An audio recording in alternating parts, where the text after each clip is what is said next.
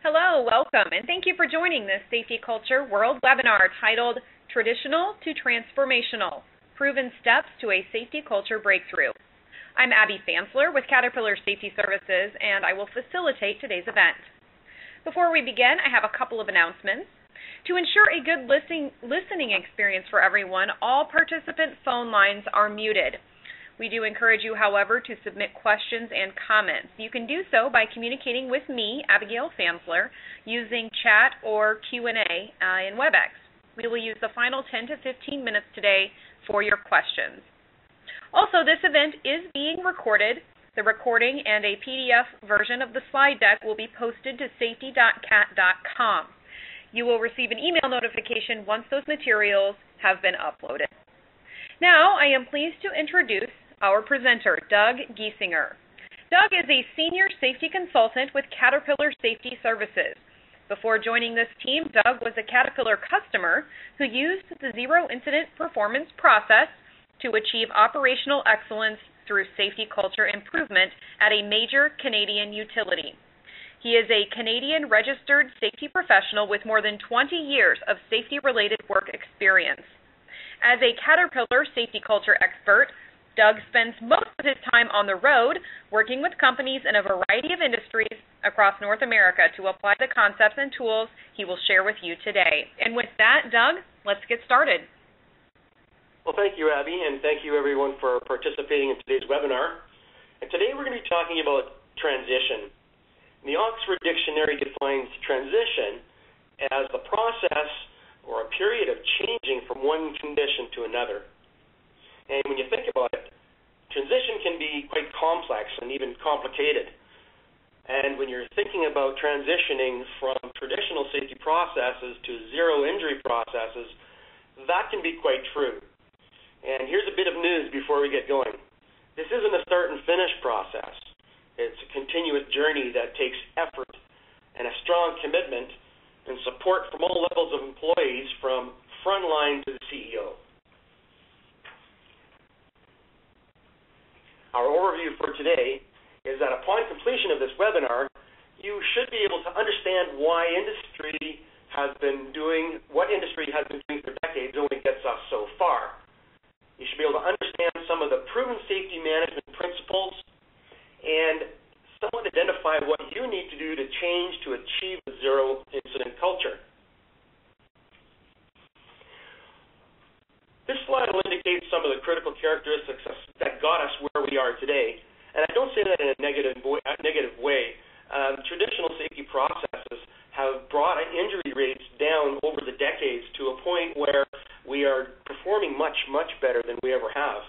However, I want to make it clear right now that portions of those characteristics are necessary and do have a key role to play. So traditional safety processes are a very good thing, and we have to have those well implemented in order to make the change to get us to a zero-injury culture. And when you look at government agencies implementing regulations, what we can say is government agency implementation of regulations, those regulations are very much what we call written in blood, in that someone had to die, or a fatality, or some extreme event that forced government to say, listen, we have to put some regulations around this kind of stuff to help employees maintain a level of safety.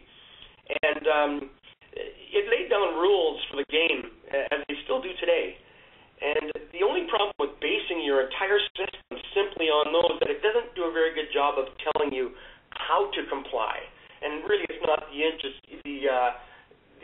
responsibility of governments to do that. So the industry focus on compliance to safety regulations and codes is, as a response to the governmental minimum standards, organizations started to focus on compliance to the standards and started to get results. Safety was an addition to the workplace. It was considered as a new initiative decades ago, but it was based solely on compliance. As well, a lot of the traditional processes are strictly just based on elements, and organizations started developing elements of a safety program. And I'm sure that some of you have your safety safety process is broken down into elements of best practices and policies and procedures or other defining statements. And this method is and remains an effective way to organize who will do what, when, or how often. But for the most part, safety in some organizations and some industries still is seen as a bolt-on. So it's considered separated from the real job of doing business. We also have success measures that are based on lagging indicators only. Because the goal is zero injuries, many companies see that they see that as their entire focus. Personal goals and company goals and rewards are based solely on achieving zero. And when you reward solely on achieving zero and nothing else, the message becomes do whatever you can to get zero, which really it doesn't lend itself well to building a stronger safety culture. Also, there's a commendable safety intention. And what is meant by that is that in traditional safety processes, we hear leaders at all levels communicate the importance of safety and how it is a priority, or better yet, a value. And this is commendable, and it's something that has to be communicated and believed. But typically, it stops there without much in the way of defined actions. And we'll be talking about that later on in the webinar.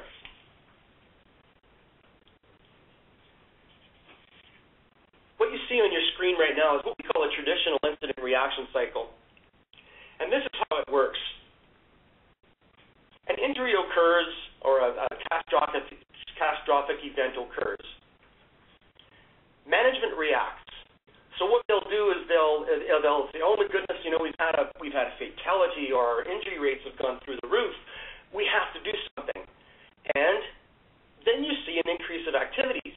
Perhaps organizations will look for the magic wand or the silver bullet.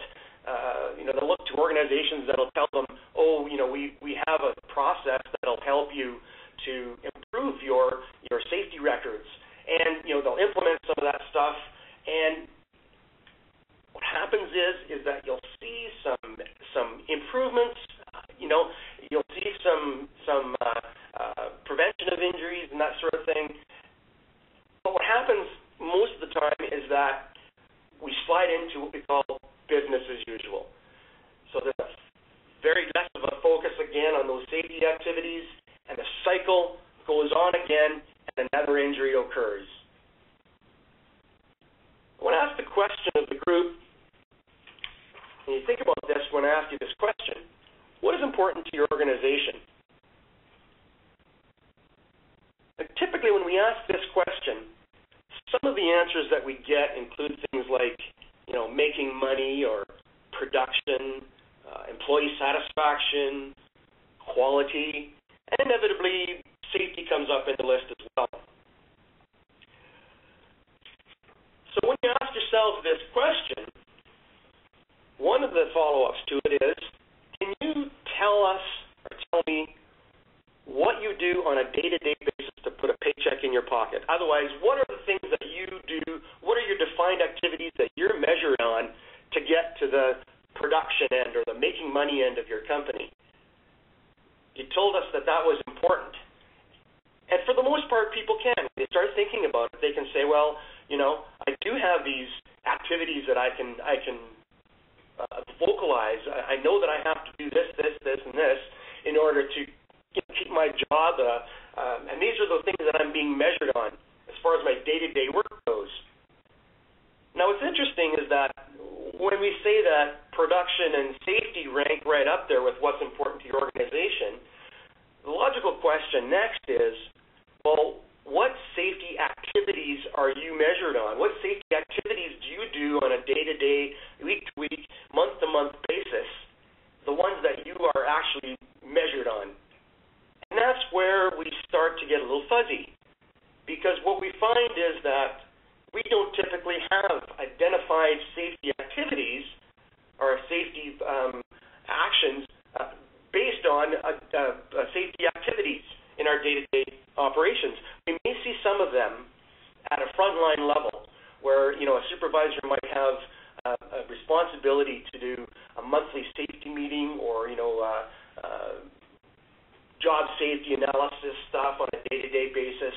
But when you start getting up the chain into middle-level managers and upper-level management, it starts to fall apart in that they don't have any defined safety activities that fall into place with that. So that's one of the issues that we're going to be talking about as we go through this process today. What you see on the screen right now is typically what happens over a period of years with the traditional safety management system in place. And this kind of a trend has been seen in various industries all over the world. When you look at, back in the 70s and stuff, we really started putting a focus on more of the compliance issues. We saw a steep drop in through the 80s and through the 90s, but you can see where it starts to plateau. And that's the same, and that's very, very true, like I say, in many industries. I'm going to give you an example of our own Caterpillar results. This particular slide is an actual slide of the enterprise safety results for Caterpillar, and it almost looks exactly like the example I showed you on the last slide. And it's a perfect example of the phenomenon.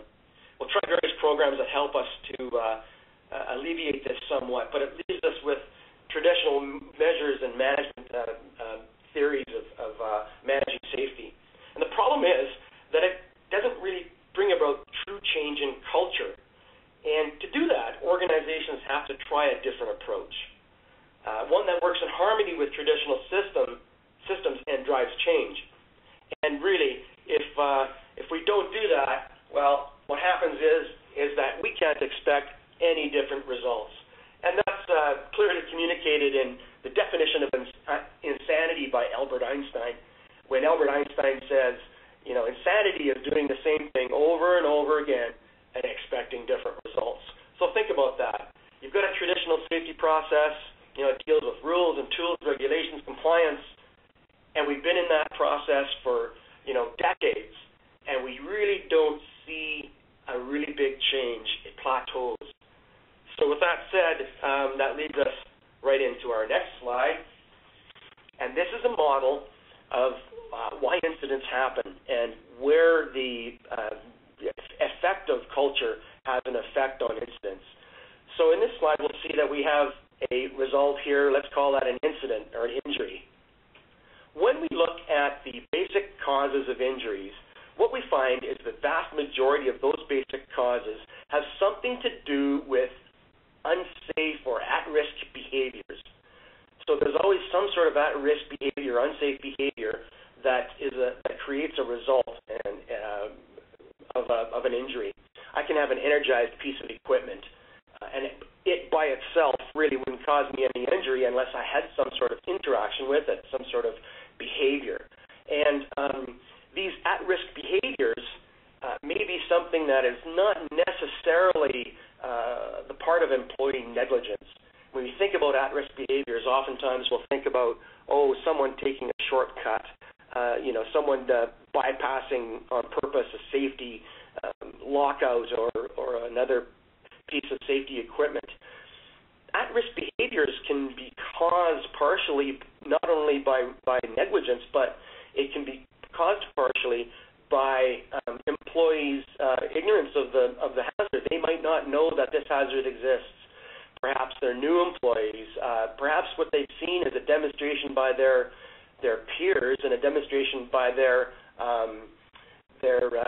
supervisors and the people that they look up to, like their mentors, doing the same thing. So they repeat that behavior. So these behaviors, these at-risk behaviors, don't necessarily mean that someone is being negligent. Those at-risk behaviors are really affected by our attitudes, our beliefs, and our ideas.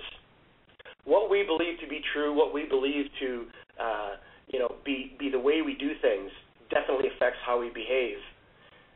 Those are dictated by the norms. What's normal for this company? What's normal for this department? We can see this on a day-to-day basis.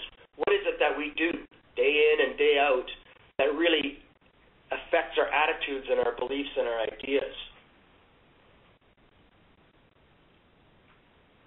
attitudes, beliefs, and ideas affected by our norms, in essence, at the very top, relates directly to our culture. And that's ultimately what we're talking about, is how do we get to the point where we can change our culture so that the norms of our company and the norms of our departments and the norms of our groups change, therefore affecting our attitudes, beliefs, and ideas that will eventually end up in safe behaviors with the result of zero injuries.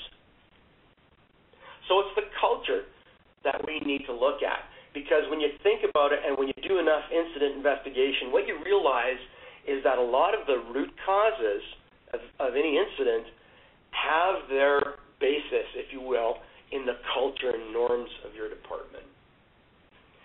So now we talked about this idea of culture and safety culture. That begs the question, what is a safety culture? Think about that for a second. What do we mean by safety culture? Well, some of the answers that we get when we ask this question in some of our courses is this. It's how we do things here, what we do without thinking. Here's a good one. What we do when the boss isn't around. What we do when the safety person isn't walking down the aisle. And it's all really as a result of our backgrounds, our experience in our industry practices. So when we talk about a safety culture, this is what we're talking about: is how it is day in and day out that we manage our safety process. Whether the safety process is seen as a bolt-on, or whether it really is part and parcel of the way we do business.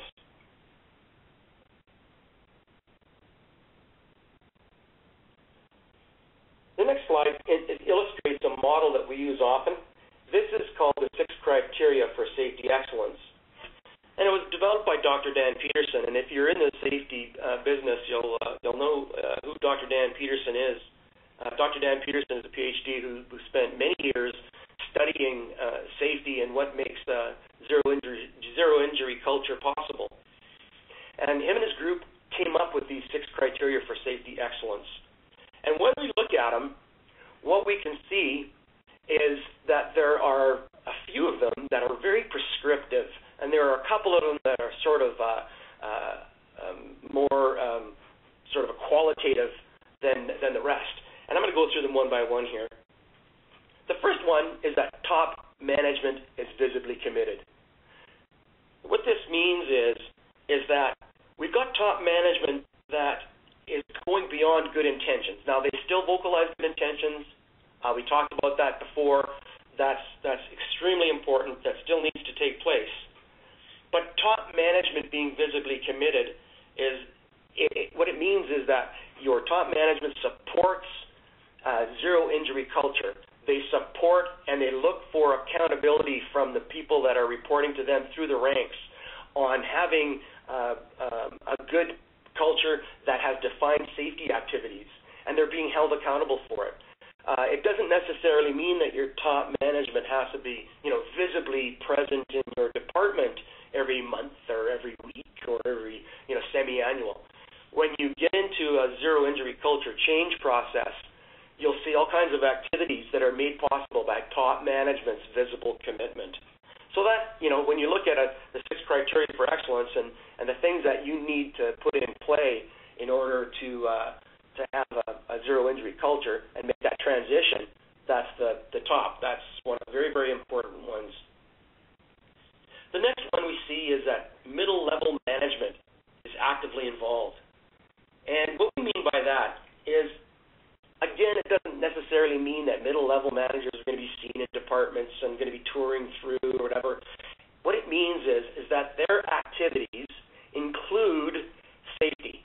So they have defined safety activities just as well as the frontline supervision does, and just as well as the top management would. And the middle-level management being actively involved means that they have to support frontline supervision. We're going to talk about that next, but they have to support frontline supervision, and they have to be involved to the point where they know what the processes are resulting in, so that the middle-level management is actively involved. Typically, when we look at traditional safety processes, this is probably the area of management that gets missed the most. A lot of times we'll see frontline supervision that does have some defined safety activities in their day-to-day activities, we see top management being somewhat visibly committed through good intentions, and sometimes middle management kind of gets left out. So middle-level management actively involved is very, very important to this criteria for safety excellence. The next we see is that frontline supervision being performance-focused. And what that means is that frontline supervision is going to have to ensure that the defined safety activities for themselves and for the frontline folks is happening. And when you think about it, what you'll see is that frontline supervision is fairly close to the front line where probably the majority of the higher hazard work is being done. So these folks are busy people. So their supervision is absolutely important. It has to be performance focused so that they are doing everything that they can, and they're being held accountable through their middle-level management to doing the safety activities that they have to do on a day-to-day basis. The next bullet talks about employees being actively involved and employees actively participating. And again, what this means is that the system has to be built in such a way that not only do employees have ownership in the process, but they're actively participating. They are willing to do the safety activities that need to be done in order to mitigate hazard. They're seeing this as something valuable, and they're actively participating and giving feedback and the like to improve the process. The last two bullets have less to do with prescription for action. And the fourth or the fifth bullet you see there is that the system is flexible to accommodate the culture. This is very important. When companies partake and embark on system changes in a zero-injury culture change process, sometimes what happens is that they'll develop solutions that they figure will work for the entire department or their entire company, and they launch those processes and they try to implement them, and they find out very quickly that they're not flexible enough to accommodate the culture. So that's really important, that when you go through this process of continually improving, that your system remain flexible so that what works in one department is flexible enough to work in another department or another organizational area of your company. As well, we have to be flexible enough to accommodate advances in technology. Differences between generations create some opportunities to use different technology. And we have to be aware of that when we are embarking on a transformation from traditional to a zero-injury culture. We have to be cognizant and aware that we have to be flexible. The last one talks about a safety system that is positively perceived by the workforce. And what we mean by positive perception by the workforce is that we truly understand what it is that all of our employees think about our process. What is their perception? Because really that's their reality. This can be done in many ways, but one of the successful ways that measures this is what we call a safety perception survey. That's probably one of the key tools being used to measure positive perception by employees. It's a very, very powerful tool. So as long as you have a system in place that measures the perception of the employees, and you see that there's areas that you can improve on based as a result of those surveys, then you know that you've got a system that's continually working for you. And really, it all has to do with accountabilities up the ladder. When you look at accountability, it's a very, very important part and parcel of this process. That leads us into our next slide. When we talk about accountability, we're talking about one level being held accountable for a defined safety activity to the next level and up the chain right to the CEO and the upper management of the company. And it doesn't necessarily say I'm accountable for safety in general. This accountability, again, is one that's very specific. So that when you ask someone that has a zero-injury culture or someone that works for a company that has a zero-injury culture process, when you say, what are you responsible for in health and safety, they'll say, well, I'm responsible for the health and safety of myself and those around me, which is great because that's the moral and ethical reasons that we're responsible. But they'll also be able to tell you about their accountabilities. And that's what this slide is all about, and that's what we're going to discuss in the next few slides here, is what does accountability mean? Now, traditionally, when we look at accountability, it might look like something like this. So the desired supervisor in this example is to hold a daily safety meeting. The middle-level manager might do something like ask the question, did you have your safety meetings? They might get a report or something that says, who was there or who wasn't. They might check for quantity, but that's probably as far as it goes. The senior level might get, again, reports of quantity. They might get a report on who didn't have their required daily safety meetings. Sometimes you don't even see senior safety leaders committed to that or as part of their accountabilities. And more often than not, that's the way it happens. But there's often more levels between middle-level managers and supervisor levels. And you have to think about what those accountabilities should look like, because right now what's happening is, in this example, it's kind of a traditional example where there's not a whole lot that gets done in terms of measuring quality and quantity. So when we look at accountability that works, this is what we're looking at, a model something like this. Again, the same desired activity. Activity is to truly connect with and engage your employees during daily safety meetings. So at the supervisor level, that's their accountability. And then, again, this is an example of only one safety accountability. Middle-level manager's accountability might read something like this. The middle-level manager has to sit in on 2 of those daily meetings and then recognize and coach the supervisor afterwards. So now we're getting into more of an engagement. The middle-level manager may ask the questions like, what issues have you identified? What has changed as a result of your daily safety meetings? Again, this starts to get into checking for quality. And when those questions get asked often enough, the supervisor realizes that not only are we looking at quantity as to whether or not we're having these meetings, but quality as well. Again, coming through open-ended questions asked by that middle-level manager. Now, when we look at senior level, the senior leader may, at a management meeting of himself and maybe the middle-level managers, ask 2 of those managers to talk about what they've done to improve the quality of their supervisor safety meetings.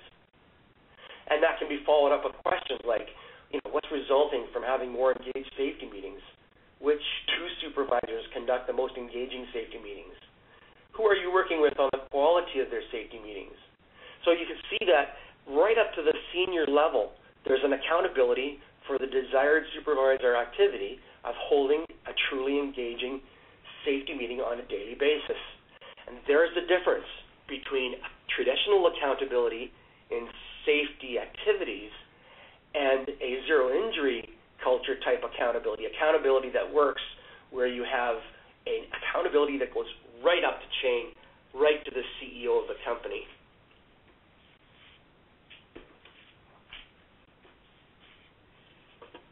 Now, in speaking of accountabilities, the question has to be asked, well, what are we going to hold the people accountable for? In our next slide, what we'll see is what we call a safety river. And traditionally, what's happened is that we've held supervisors and we've held middle-level managers and upper-level managers accountable for no fatalities, and no recordables, and that's it. That's as far as it goes. Of course, those are results that everybody wants, but again, like we talked about in a previous slide, it really doesn't tell us necessarily how to get there. And if the goal is 0, or what you're being held accountable for is only 0, what happens is that we find all kinds of creative ways to get there. And I'm sure that you don't have to put too much thought into thinking about some creative methods of reporting zero injuries. It's something that happens all over industry, whether we like to talk about it or not. What we need to focus expectations on are activities that supervisors can control. So what we need to focus on are things like, locking and tagging equipment, wearing proper personal protective equipment, quality pre-job safety meetings, equipment inspections, hazard identifications. All of these defined safety activities that you'll see in a lot of traditional safety processes. It's not really something that's new, but we don't have accountabilities and expectations on those activities that get measured as far as quantity and quality is concerned.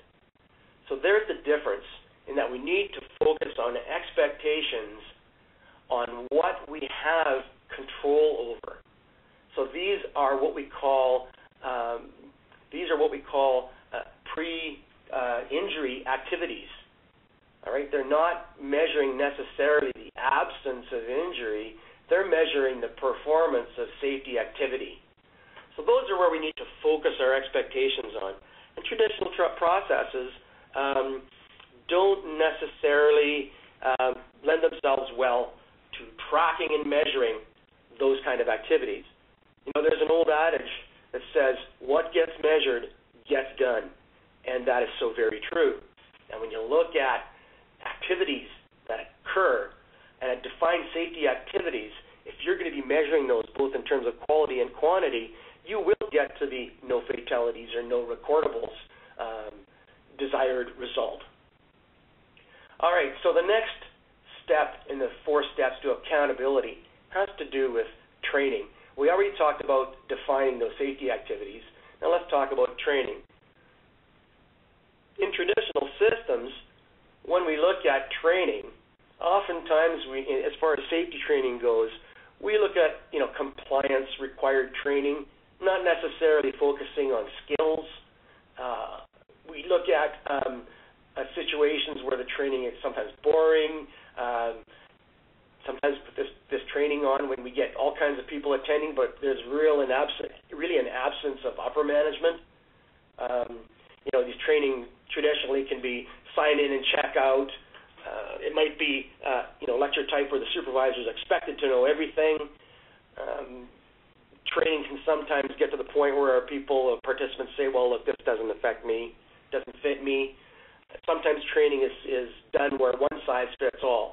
So when you develop accountabilities, what you want to do is make sure that once you've got those accountabilities defined, is to ensure that you have a training system in place to support that. And the best-in-class training, or zero-injury culture type of training, does things like, it's interactive and participative. The instruction cascades down. It's meaningful. It's communicated in such a way that employees understand exactly what it is that their defined activities are requiring them to do. There's feedback. There's follow-through. It's specific to an organization or specific to the team. It defines expectations. And then finally, it transfers well to the performance. And then there's always a follow-up in terms of ensuring that training has stuck, if you will, and become part of the way they do business. So again, the second part or the second step to developing a safety accountability that works is training. The next step in accountability has to do with measuring. And we've spoken about this a few times already in the fact that, what gets measured gets done. When we look at traditional measurement systems, oftentimes, again, we're only looking at injury numbers. That's it. It's a focus on the absence of injury as opposed to the focus on the presence of safety. Oftentimes, the only thing that's focused on is quantity. There's no quality measure. Sometimes these processes really increase the amount of paperwork that we do. Sometimes there's no face-to-face interaction. Again, asking folks just to measure zero injuries isn't really something that we have direct control over, and so a lot of them only measure failures, and that is the injury. The best-in-class or the zero-injury process class looks at measurements that are precise. They're well-defined and communicated. Not only do they measure things in a quantitative way, but they also look at the quality. And we've seen that again when you think back to the example of the accountability that works. There was a qualitative measure in there, and it can be very, very simple. It's integrated with production. They are safety dues. They're part of daily culture. It measures activities at all levels, again, specific activities at frontline, mid-level management, upper level. It measures what gets done, and again, it measures our efforts and our successes. So that's what the best-in-class looks like as far as measurements go. The next step in order to set accountabilities in a way that works is recognition. We really don't do a good job of recognition, typically in industry. And when you look at recognition, traditionally recognition has only been based on numbers. So, you go for so long without an injury and we're going to recognize you for that, and that's the only thing that we do. These measurement systems can suppress reporting. I'm sure that some of you, if you think about it, you don't have to think too long about it in order to come up with a story or two how someone has not reported an incident or reported an injury because they're going to affect the safety record or the safety reward for the entire organization or themselves. Some of these processes can be arbitrary. They can be subjective.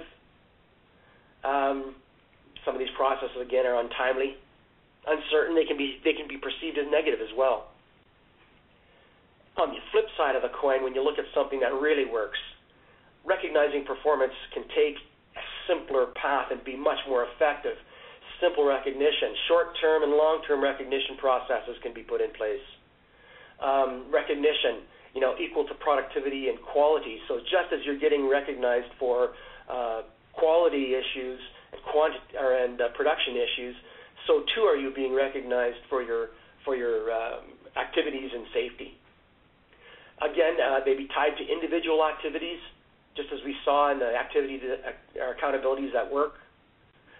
They'd be significant enough to provide an atmosphere for motivation. When you're doing recognition in a positive way, it's fair and it's objective. And oftentimes, this type of recognition is, again, very simple. It's immediate, it's certain, it's positive. And when we talk about recognition, it can be verbal recognition, it can be tangible recognition, although tangible recognition has to be done very carefully, and that's a whole other presentation.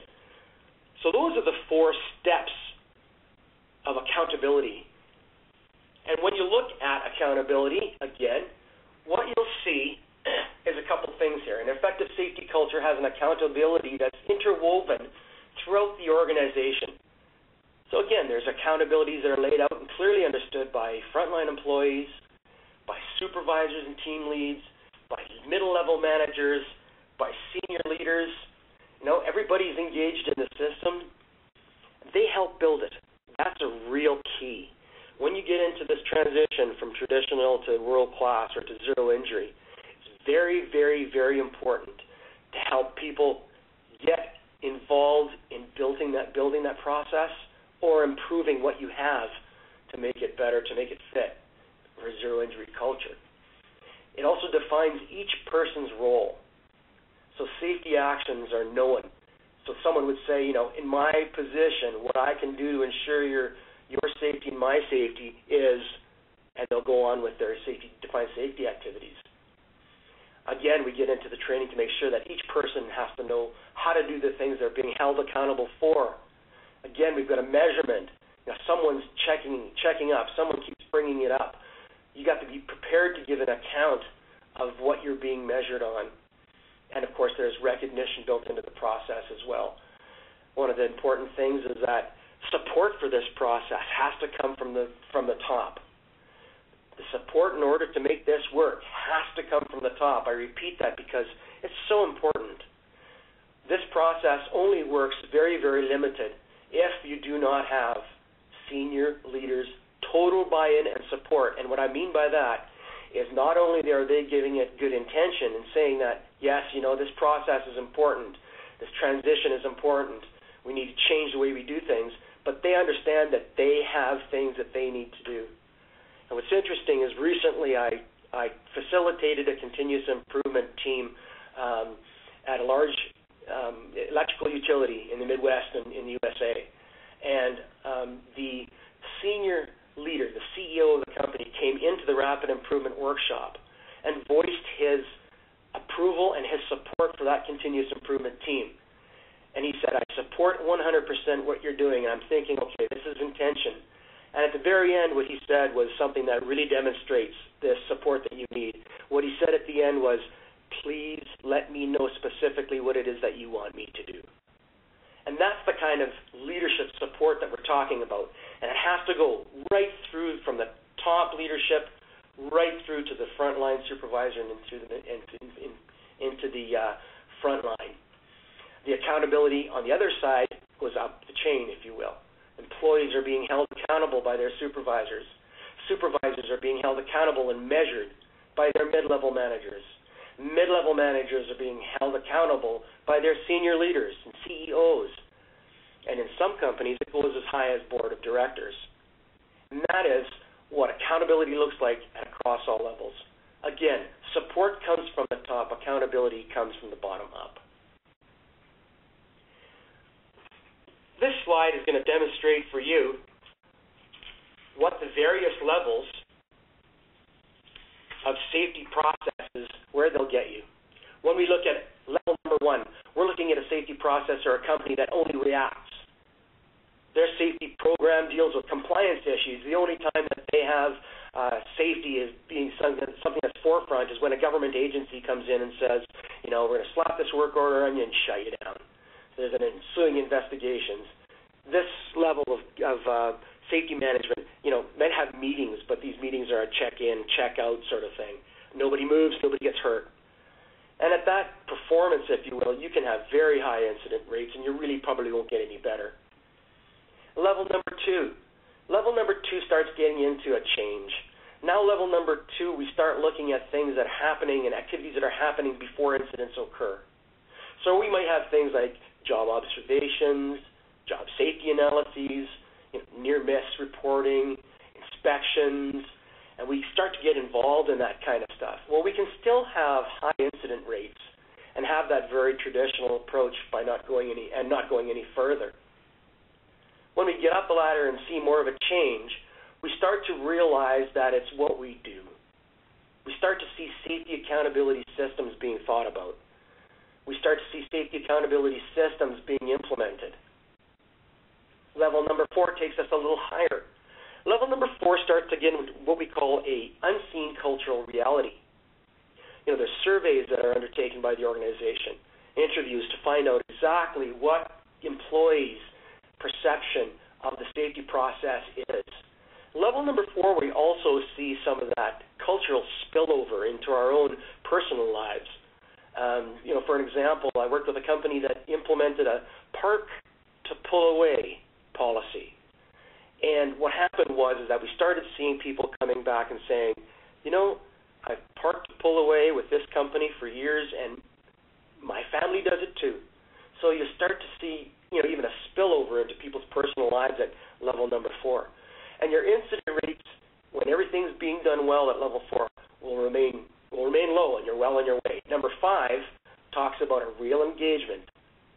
This is where we take results from our interviews and surveys, and we use effective data to drive safety teams to look at how we can implement improvements to the process. So everybody's trying to work again on continually improving.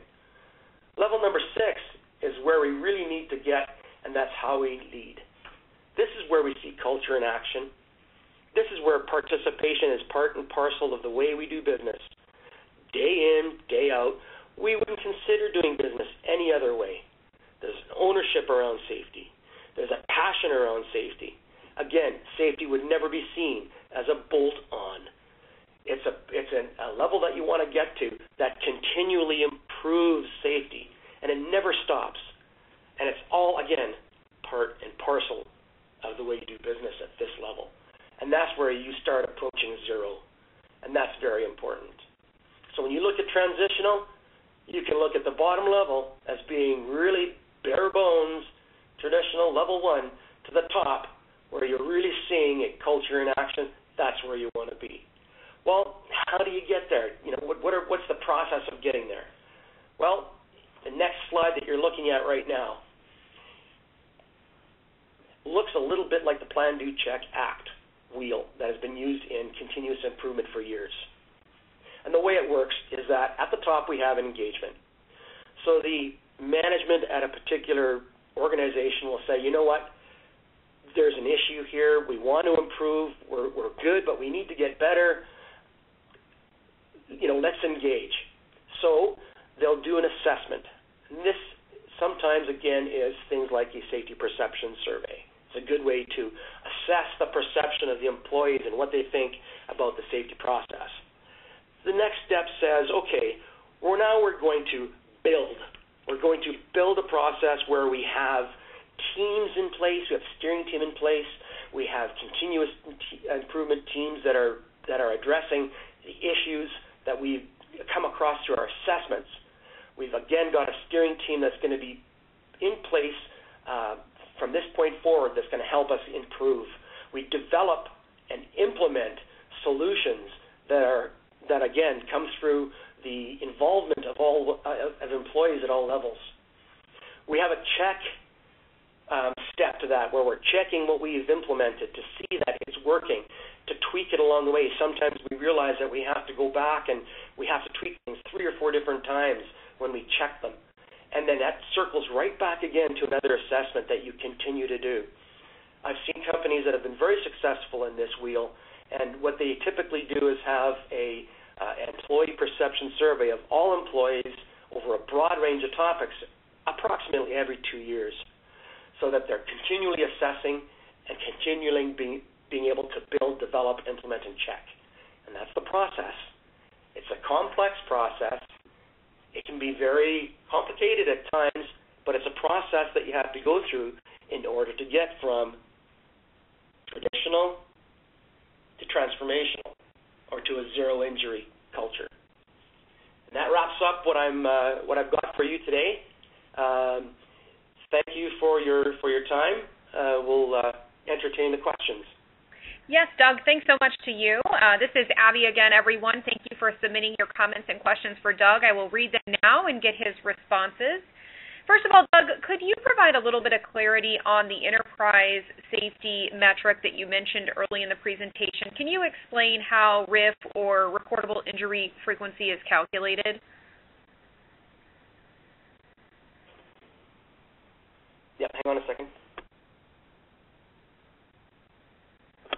Okay, injury frequencies are done using a formula, and I must say I'm not familiar exactly with what we're using for a formula that looks at hours worked and the incident occurrences. We can get back with specifics to the person that asked that question. Sure. As with such a big organization, there are a couple of different methods that are used, and I must confess I'm not familiar with which one we use. Sure, no problem. I will follow up with that information later. Second question is kind of a comment too. At-risk behaviors don't always cause an incident. Most of the time, they do not, which is why people would do those behaviors. Is that right? Oh yes. No, at-risk behaviors don't necessarily end up in a result situation. At-risk behaviors occur as well in near misses. It's just that when we do have an incident, when we look at it, we can say that a lot of the root causes do have something to do with an at-risk behavior. But yes, that comment is totally true. There are thousands and thousands of at-risk behaviors. Not all of them cause an undesired result. That's a good point. All righty. Next question is, can you provide some examples of middle management safety activities? And I will note that this came through as you were presenting the 6 criteria, and you probably did cover some of those. I know you covered some of those in the subsequent slides, but you might reiterate. What are some specific activities that middle managers can conduct in order to demonstrate their active involvement in safety management? Certainly. That's a simple question to answer. When we look at safety activities, we'll look at a particular activity. Let's take safety meeting, monthly safety meeting. So at the front line, you say, okay, we have to have monthly safety meetings. The frontline supervisor ensures that those meetings are occurring. The middle-level managers are the ones that are checking on whether or not the frontline supervisors are conducting those meetings or doing whatever they have to do, whatever they're responsible for as far as that safety accountability goes. So it's got more to do with a single safety accountability that works, that has accountabilities right up the chain. So when you ask yourself the question, or when the question's asked, what kind of things are middle-level managers being held accountable for, or what kind of activities would they have, or accountabilities? Well, they would have the accountability to say, hey, the people that report to me, if the accountability is monthly safety meetings, the people that report to me, A, are they having them in terms of quantity? Are they seeing quality results? And one of those other accountabilities might be that middle-level manager has to sit in on one of those meetings, and then as a result, coach and commend the supervisor who conducted the meeting on their performance, if you will. I hope that clears it up. So that we have accountabilities for middle-level managers, just as we do for front-level and upper managers for every safety accountability that we measure. That's right, and just want to throw out there to all the folks posing questions, if you feel like we haven't sufficiently answered your question, please do reach out to us after the webinar, and we'll be happy to have a conversation with you and make sure we get your question fully answered. The next question, Doug, is, have these ideas and concepts been implemented in remote or distributed workforces where a supervisor is not immediately present? Can you share any lessons learned from your own experiences with this? Yes, I can. As a matter of fact, the utility company that I worked for 7 years, we embarked on this process, and it was a challenge. It was very much a challenge when we had remote locations. And what I'll say is that the best solution and the best answer to that question lies within the people that develop that defined activity. And this goes right back again to flexibility. What works for, we might have an accountability in our organization that says, hold a monthly safety meeting. Well, that's lovely if we've got everybody in one spot, but what happens when we get 2 people in a remote location? How do we tackle that? And I'll tell you, I've seen this work time and time and time again. The way you tackle that is you get the people together and you ask them what will work. It sounds like it's such a simple answer, and it works. Ask the folks, what is it that works for? What will work? All right. On the topic of recognition, Doug, can you provide some specific examples of short-term versus long-term recognitions? Sure.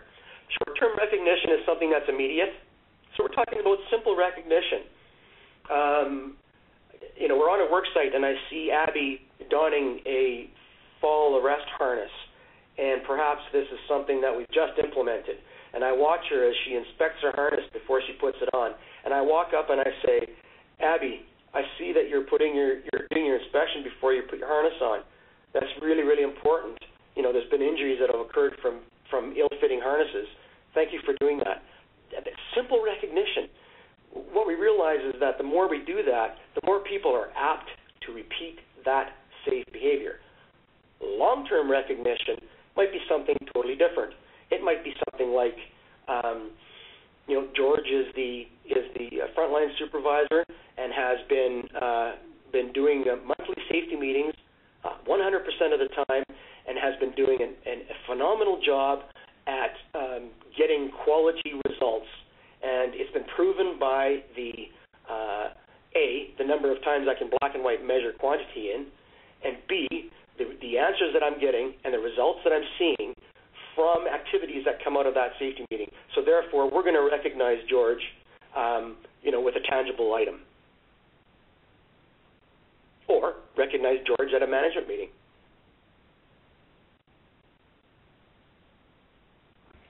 Thank you, Doug. Next question is, what are your suggestions about safety orientations for new employees?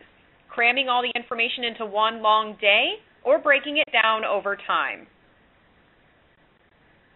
All right. This is near and dear to my heart, as I had a lot of experience developing, implementing, and giving new employee orientation.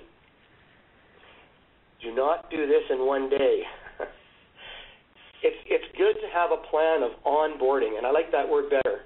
Onboarding a new employee should include some critical things that you want to communicate on day one, but having a plan in place that might go over a period of time, whether it's 1 month, whether it's 6 months, or whatever the case may be, so that this employee doesn't get inundated with 3 days of safety information that they're expected to then put into place. There's a real danger associated with cramming too much into a new employee orientation. So my answer again, put an onboarding process together. Talk about some critical things that you need to talk about on day one, but ensure that it's being followed up in a timely manner. That will stick. Okay, and along the same lines as training, what is your opinion or feelings about canned or off-the-shelf safety programs?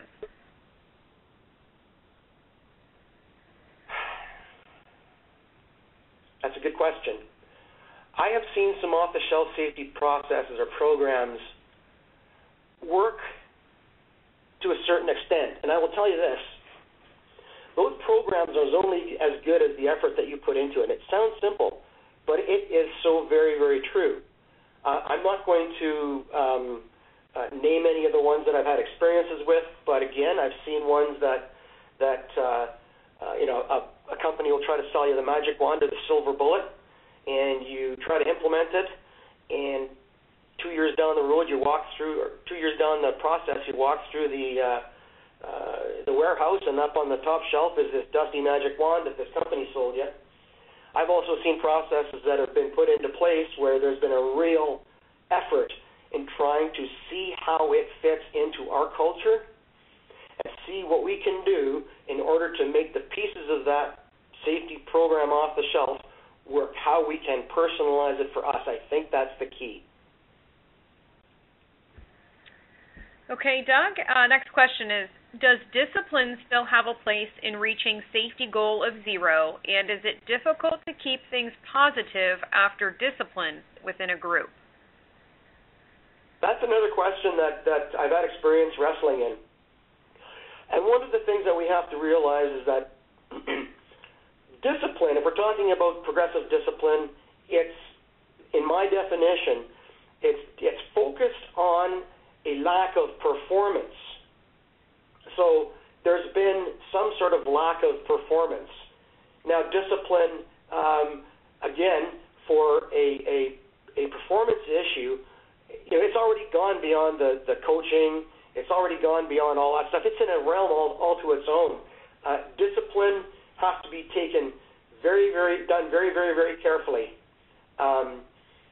There has to be a lot of coaching and stuff that's proven first.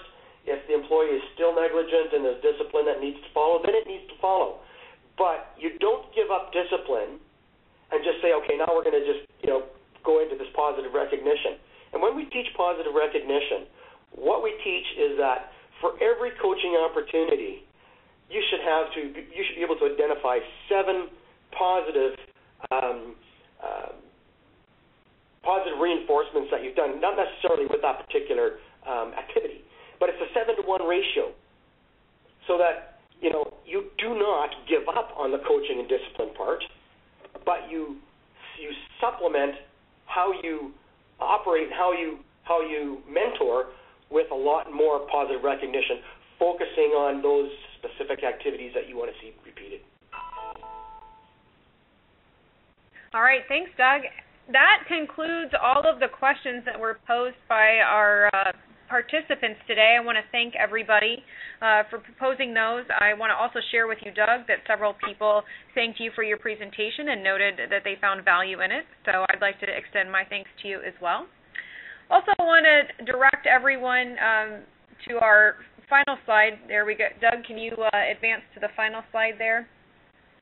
And direct everybody to safety.cat.com/webinars, where you can view our previous webinars. We have them archived there. You can sign up for our next webinar event, which we will have posted here shortly, and send any inquiries to us that way or through safetyservices@cat.com. So I want to thank everybody for participating today. Please do get in touch with us if you have any additional questions about what Doug delivered today or any questions about how Caterpillar can support you in your safety journey. So thanks, everyone. Have a terrific rest of the day. Bye-bye.